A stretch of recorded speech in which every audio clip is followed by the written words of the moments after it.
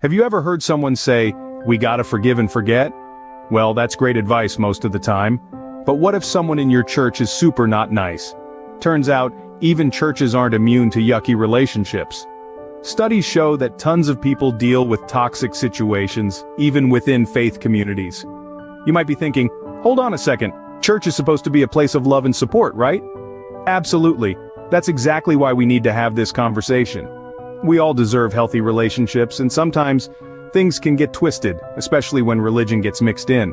Maybe someone uses the Bible to control you, like saying you have to do something you're not comfortable with, making you feel guilty if you don't, or maybe they twist scripture to justify bad behavior, like saying submit means letting someone walk all over you. Nope, the Bible is full of love, respect, and kindness, not being a jerk. And trust me, toxic relationships can really hurt.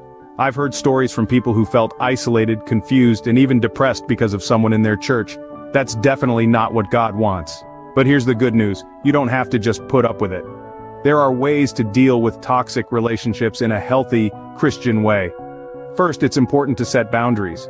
Boundaries are like invisible fences that show people what behavior is okay and what isn't. For example, if someone keeps gossiping or being negative, you can politely say, "Hey, I'm not comfortable talking about this anymore."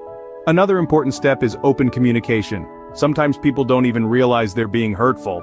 If you feel safe, you can try talking to them calmly and explaining how their actions affect you. Of course, if you don't feel safe or comfortable doing that, that's totally okay. Don't forget, there are amazing people in your church who can help. Maybe even talking to a pastor or church counselor can help. They can offer support and guidance and maybe even help you navigate a conversation with the person who's been causing problems. Listen, I know this stuff can be tough. Maybe you're worried about causing drama or hurting someone's feelings. But remember, God wants you to be happy and healthy too. Taking care of yourself and setting boundaries isn't selfish. It's actually a way to show yourself some love. And here's the best part.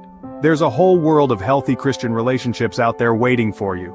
These relationships are built on love, respect, and genuine support. Remember, a true friend in your faith community should lift you up, not bring you down. Have you ever been in a situation like this?